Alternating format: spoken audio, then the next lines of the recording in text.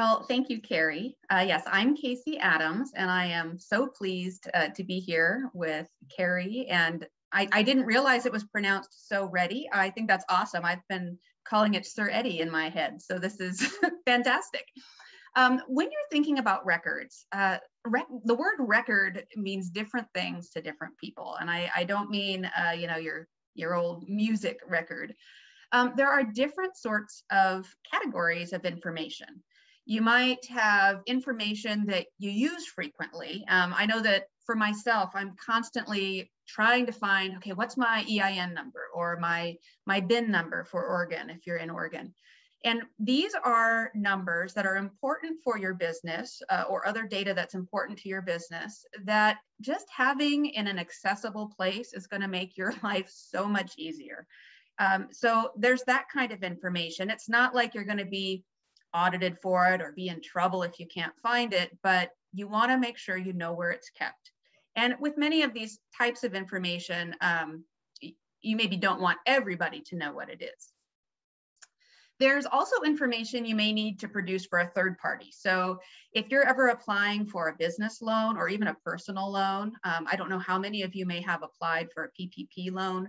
If you're applying to be certified as a small or disadvantaged business enterprise, you may need to provide tax returns. Just for your basic bookkeeping, you may need to provide receipts. So this is information that you're going to want to keep for a specific purpose. You've also got information that you're unlikely to need like on a regular basis, but you may be audited for. And so what immediately comes to mind is the Form I-9 when you hire somebody, showing that you checked, verified that they're eligible to work in the United States. Once you hire that person, odds are you're never going to look at that form again, but you better be able to produce it if asked. The same can be said for training records. There are certain things, I'm thinking, for example, of the harassment and sexual harassment training in California in particular. You need to be able to show that you've met those training requirements for all your employees. So again, something that you want to be able to find if you need it, even though you probably aren't going to need it every single day. You've got information that can be easily retrieved from a third party, and you're going to hear us talk a lot about digital or cloud or electronic records. Nowadays, everything is getting moved online, and that, while it can be a little bit scary because it's different, it's actually fantastic. And what this means is there's a lot of things, a lot of documents that in the past you may have been responsible for, and if you lose it, big whoops. But now you can get it very easily again, a second or a third or even fourth time if you need it. Now, you shouldn't, I'm hopefully that you're not losing it left and right, but if you needed, for example, a certificate of insurance and you couldn't find your copy, no problem, call up your broker, they can get you another one. Sign up for those online bank statements. You don't need to have a file cabinet full of these paper documents. So it's nice when you're thinking about what do I need to save? Ask yourself, can I find it again if I lost it? And then information that documents important activities or decisions. And so these are going to be documents that capture your procedures, that capture your meeting minutes, even just notes that you take about an important phone call where maybe you decided to move in a different direction with your business, or you okayed an expenditure, or even hiring and firing and performance notes. There's information that really capture where your business is at this particular place and time. Now, the number one rule for record keeping, though, is if you can't find it and you can't use it, there was really no reason to keep it in the first place. And what I think about is my dear sweet husband, who has a filing cabinet full of papers. Now, the problem is he can't find any of the important papers. And so therefore, there is really no point in keeping the papers in the first place. If you can't find what you're looking for, there's no point in keeping it. And again, this is where you're going to hear me come back to that digital, the rule of thumb with digital stuff. If it's digital, you can likely find it because most of these digital systems have extremely powerful search features.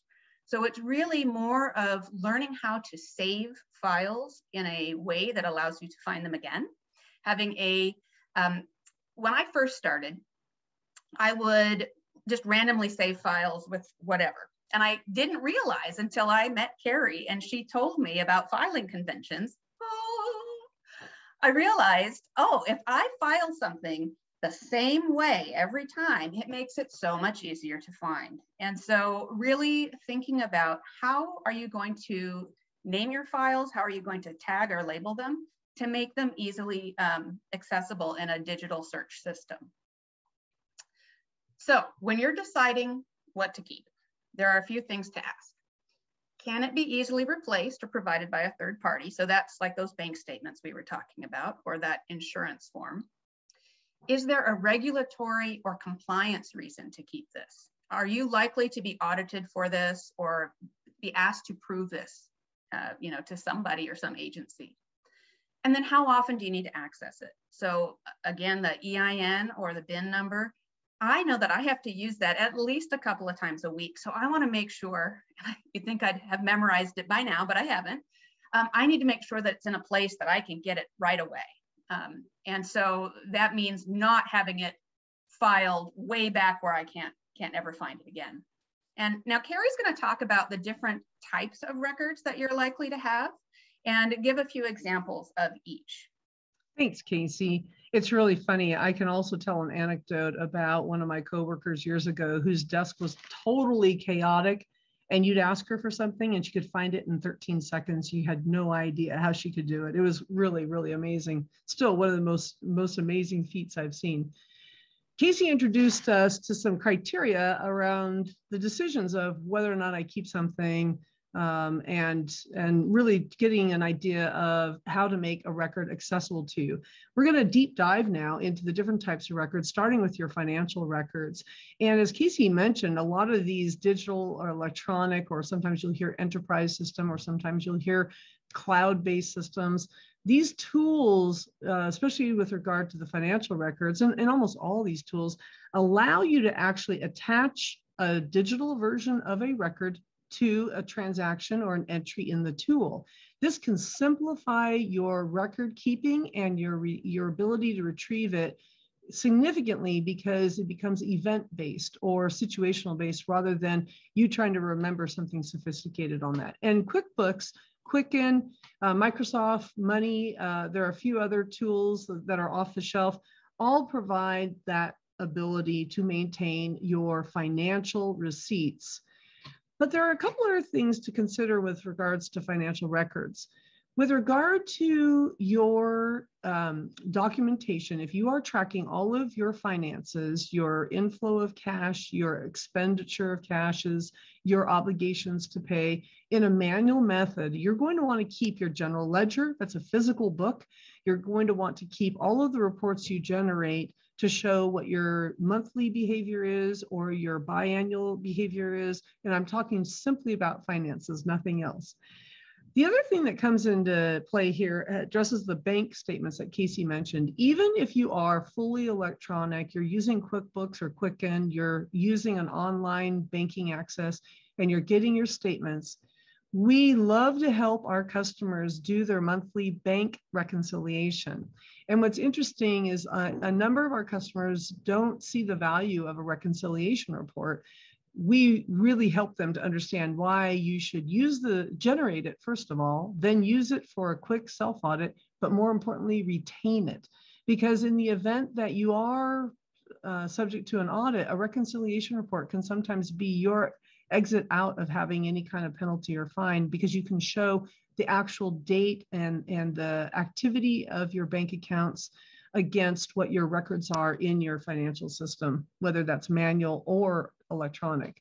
So your financial reports are mostly pretty self-explanatory in the fact that you definitely want your general ledger, you want your transactional receipts, you want your reconciliation report. And then as far as other reports you generate, such as your profit and loss statement, your balance sheet, these are other things that you'd want to maintain. Personnel records are another suite of records that have regulatory or compliance aspects to them, as well as just good business practice. And as I mentioned when we first got started, There are some personnel records that you absolutely have to maintain for compliance, and that is compliance with the Fair Labor Standards Board and each of the state equivalents of that board. We operate in 3 states, so we have varying degrees of firsthand experience with some of these entities. But you are required to maintain records that include your procedures for hiring to ensure that you are not applying any form of discrimination or special case hiring is the generic term anymore. So you'll want to keep your procedure for hiring as well as all records of an interview or conversations related to hiring for compliance purposes. But you also want to keep all records related to negotiating the terms of employment. That's what will help you down the road when you're trying to work with your newly hired or eventually, hopefully, long-term hire. When you're thinking about performance review, or you're considering a raise, or in the event that they become disgruntled or dissatisfied. So you definitely need to keep that information. If you have complaints about an employee, by law, you don't have to maintain the complaint as per se, but you have to maintain is a record that you received a complaint, you noted what the complaint was, and you took action on it according to your procedures. So those are the types of things you might have. And there's a number of different things along that line. And then with regard to timesheets and some of the other nuances, some of these are state dependent, some of these are just good business practice. And from a compliance perspective, from an invoicing perspective, you may need your timesheets.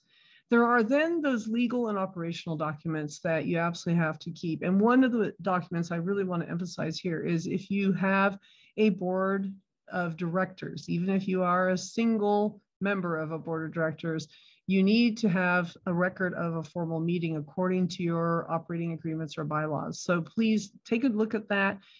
Sole proprietors do not have to have a board of directors meeting, of course, but there are other legal documents such as your formation documents that you'll want to maintain, your registry with your states.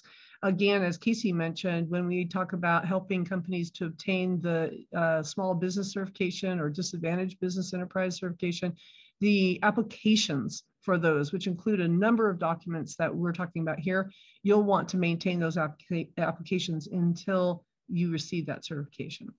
So those are some examples of the legal documents that we keep. And then finally, you'll have the insurance certificates, operating permits, business licenses.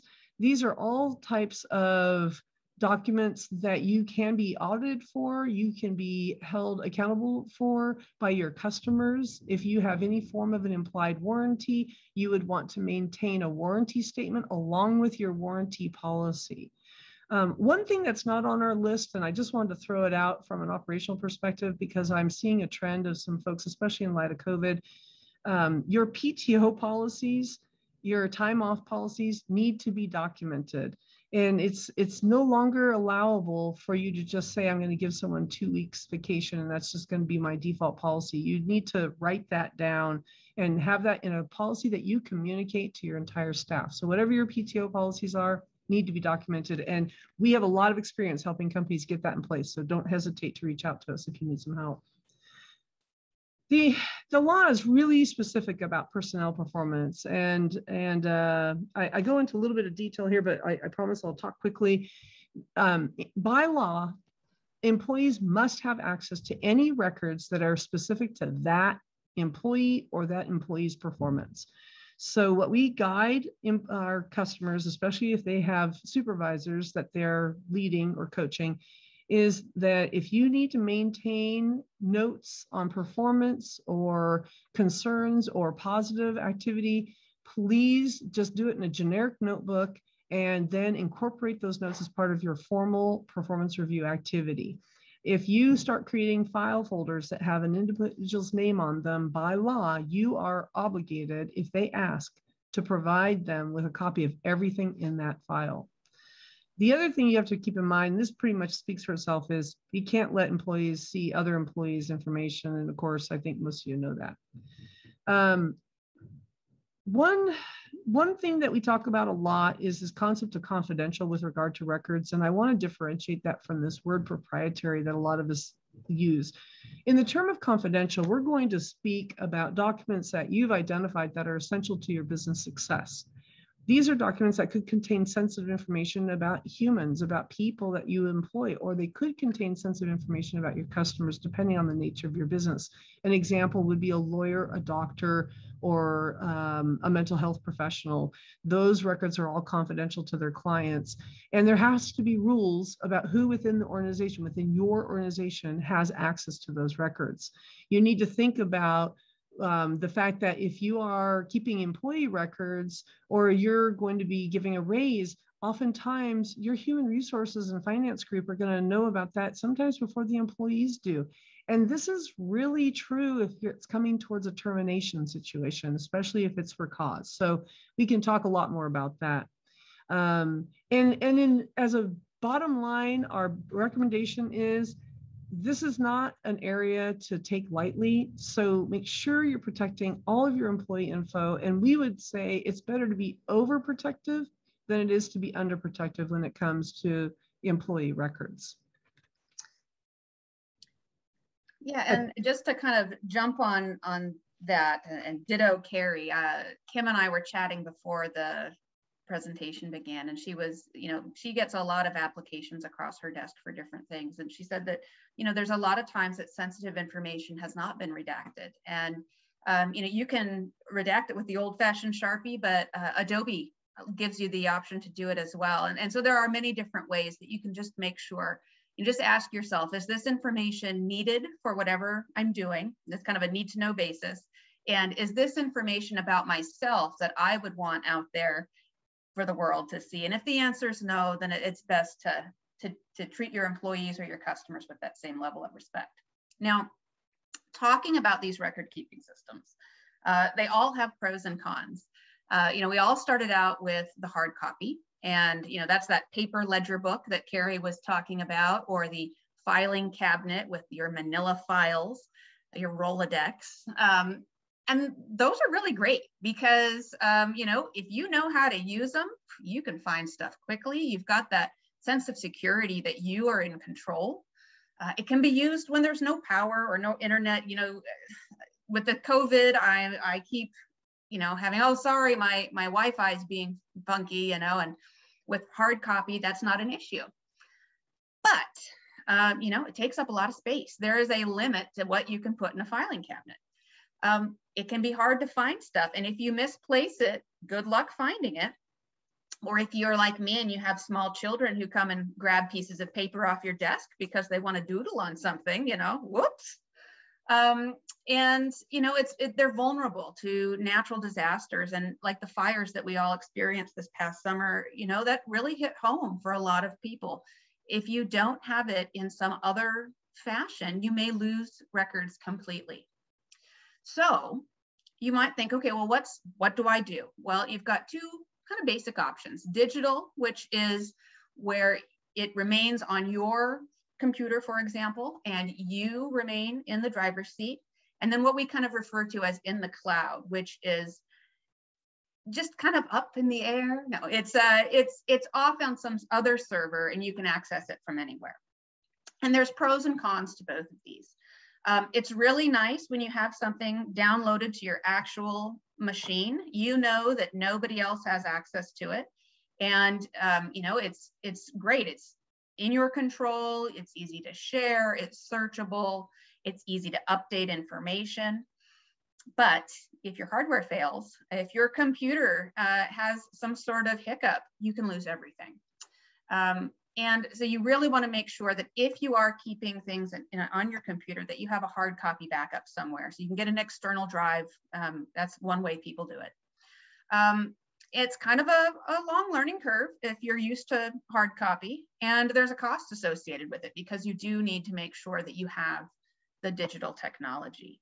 And one of the issues that we've run into with customers who have, say, an accounting program on their machine is it makes it very difficult to collaborate with your service partners. So for example, if you were a customer of ours and you wanted us to take a quick look at your books and you've got QuickBooks, but it's not QuickBooks Online, it's QuickBooks Desktop, we're not going to be able to jump in and help you out. So that's one thing to consider. Now, for the cloud, some people get really nervous because you're not maintaining that control. And that can make people uncomfortable. Though it's very convenient, though. It's super easy to share. It's actually pretty safe if you are really careful about using a reputable company.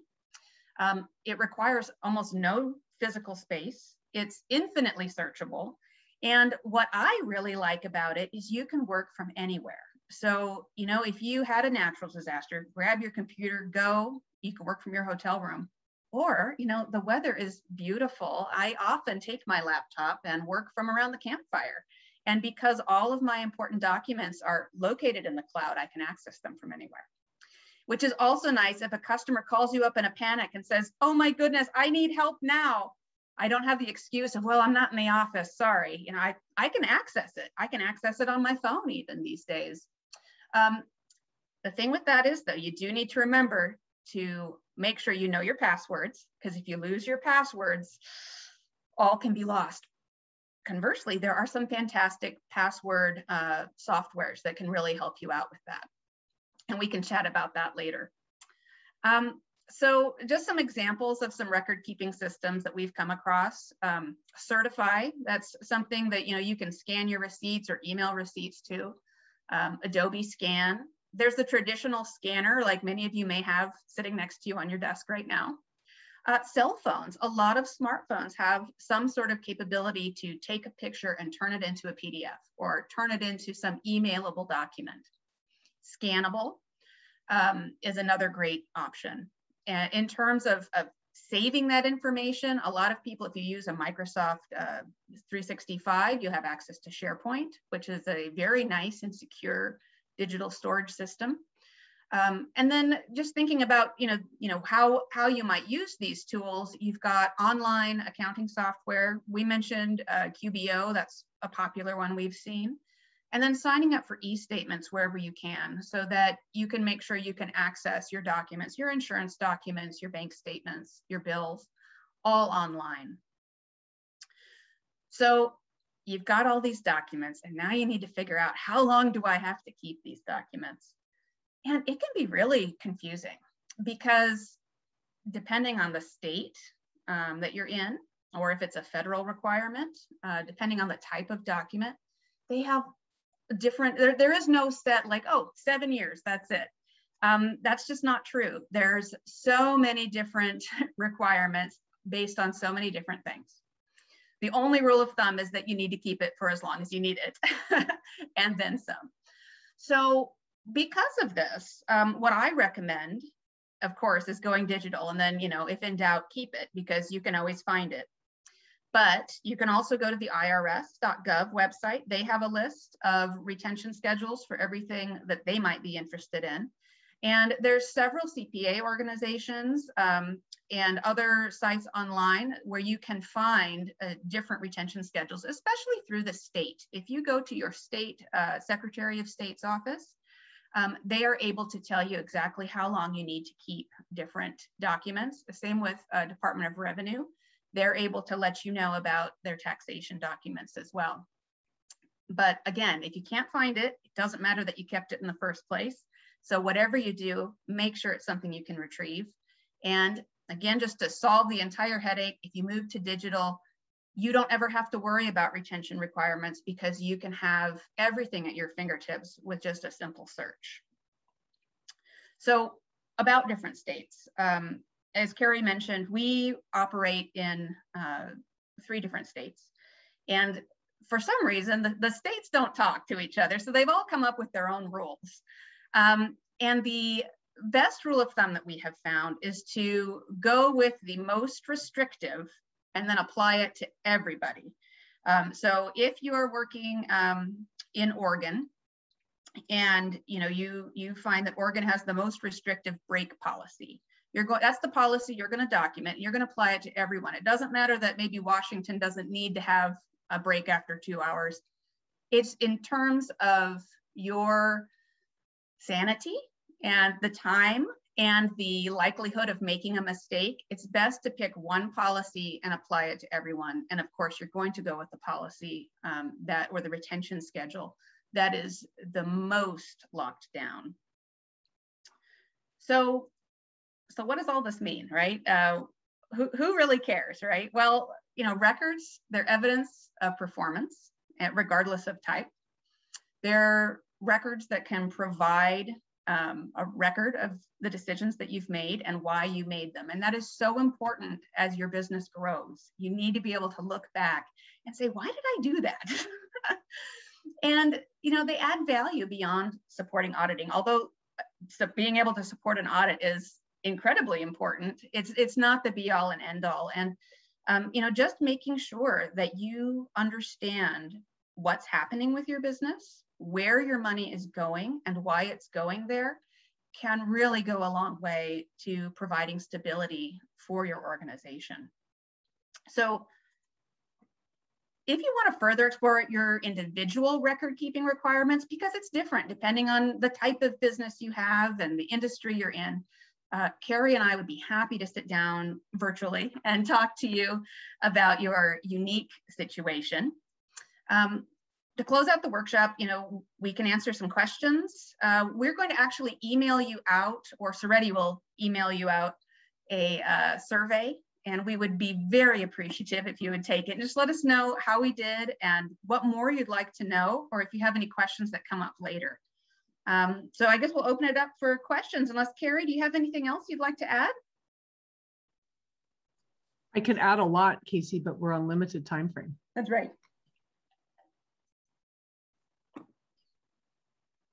Probably one of the things that we did not cover in this presentation, and it might be a suggestion for our future presentation of this topic, is regarding the value that records offer.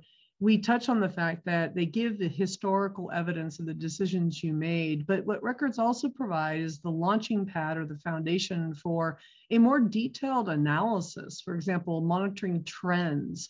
And that's a type of work that Archimedes also provides for our customers, where we're looking to see how marketing efforts have worked. And we look at the records of the contacts and how often a contact was made and whether or not it resulted in a sale. And if it did, how big that sale was. And we can't do that type of analysis without those records. Oftentimes, in starting that type of work will consume too much of the owner's time for it to be meaningful, because they've kept everything in their head. And if you find yourself keeping everything in your head, it's probably a good idea to consider maybe that's the time, if you have plans to grow your business, that's the time when you want to start jotting things down. And then we can work on finding a good way to keep it and recall it when we want to do that analysis. But that's about the only other thought I had as we were presenting. Yeah, Carrie and Casey, one of the best recommendations that I've heard from small business owners is that they actually just block out a couple hours every week. And during that time, they'll go through and either jot down ideas in their head of, things that they want to get through, or go through and update records and maintain them so you don't get that backlog. Mm-hmm. And that's something that I've seen throughout my history as a really successful method. I know nobody wants to say, hey, every Friday afternoon, I'm going to sit down and do bills or scan documents or whatever, but it really makes things so much simpler when there is something that you need, or when you are in a pinch for that financial document somewhere. A couple of thoughts on that, Kim. That's a standard time management recommendation for everybody, right? Regardless of what your role is to carve time out for that personal note taking. And I absolutely stand behind that. But one thing we've noticed with business owners that they're trying to grow their business is, unfortunately, their potential customers didn't read that same manual. And they may want to have meetings at those times when you've intentionally blocked out time, and the challenge of rescheduling may mean a loss of opportunity. So we just need to be mindful that I think the key thing that you're really highlighting that we would recommend is figure out a system. Figure out a system that really works for you. If carving time out to do notes, which I do that myself actually, and have for 35 years, almost 40 years, if that system works, find a way to make it agile around the world you're trying to operate. Meaning, I may not be able to find it at the same time every day of the week. I might have to flex a little bit that I have an opportunity coming up on Friday morning or maybe Thursday afternoon. And so I allow there to be a little bit of flexibility in that. And that really helps because there's nothing I like worse. Yeah, I'm not sure if that makes sense, but there's nothing I dislike more, there we go, than having to tell a customer, I'm sorry, I can't meet with you for any reason. And because we are here to serve their needs, no matter how urgent those are to them. It's important to them. And I'd hate to be in a situation where we weren't able to respond quickly because of that. Well, and you know what I do to try to get around that, as somebody with small children, I have found that, time is so precious. And so I try to take a few minutes every day, either before typical operating hours or after. And so that way, there are very few times that a customer expects you to be able to meet with them at, say, 7:30 in the morning or 6:30 at night, or even right before bed, 9 o'clock at night. But that's a good time for me. My children aren't around yet. Nobody else is in the office, so they're not needing me. And I can just take a few minutes every day to make sure I've got all of my stuff squared away, and I know what I'm doing and where I'm doing it. And ultimately, I think the key with record keeping is you need to find a system that works for you and for your employees if you have them, because if the system doesn't work, then you're not going to use it. And if you don't use it, then you're not going to have those records when you need them. Hey, Casey, Robert Stern asked a question regarding the retention of records when you are originally setting up for a cloud-based service and you no longer want to use it. And since we just went through this ourselves, yes, I feel like we can speak to this. So I have not yet seen a cloud-based service that when you decide to discontinue, they don't provide you an option for outputting all the records that you've put into the system. QuickBooks certainly does this, and other tools do this, where you may have uploaded a tremendous amount of data to their system, and now you're closing out or you're transferring to someone new. There is a pathway, at least so far I've found a pathway for us to actually export all that data that we've uploaded over the last couple of years and put it into basically a USB or a flash drive, and we keep it. And if we need to back it up and go back and upload it to a new system, we can. But in our particular case, we actually transferred all of our data to a new service. And we did that. We made our strategy. We planned for that as part of our strategy of changing. And we would encourage you and help you to make that plan accordingly. And I think it took us a couple months to really do it all and complete, but we had a ton of data. And I imagine we're only 2 years old now. I imagine some of you have been operating for a much longer time, so it could take longer, but they do make external hard drives that are very easy, multiple gigabytes that are very easy to use, and we can download all the records to an external hard drive. And what's cool about that is they have their own inbuilt security to protect not only the data, but also to protect unauthorized people from getting into those hard drives, because you basically can unplug it if you need to. And there's some other techniques as well that we don't promote downloading records to a hard drive if we can avoid it, but there are pathways to do that. So yeah. We also were very concerned about payroll records, Robert, when we did this, and also our personnel records for some of our employees. And so we were very, very mindful of that process. But there are pathways, and all of these services, if they're even marginally reputable, provide that as part of their FAQs, their frequently asked questions, or part of their subscription package. Yeah, and oftentimes you can just, so as Carrie said, you can just download it. And I would recommend doing that, before you cut ties. But often if you're going to a new provider, they often have ways of directly reaching in and coordinating that. So for example, if we just, well, not recently anymore, but we switched retirement account providers. And we weren't responsible for getting all of the information. We just had to sign a form telling our previous person that they could give information to the new one. And so as long as you're giving the permission, you actually don't really have to worry about most of it. So again, these are all reputable. You want to make sure that you're not doing some fly by night, but the real companies, the information belongs to you and you have access to it at all times.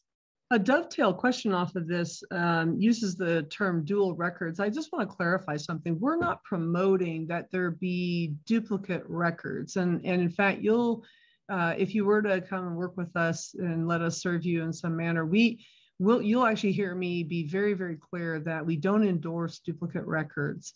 What we do endorse is good backup procedures for anything that's digital.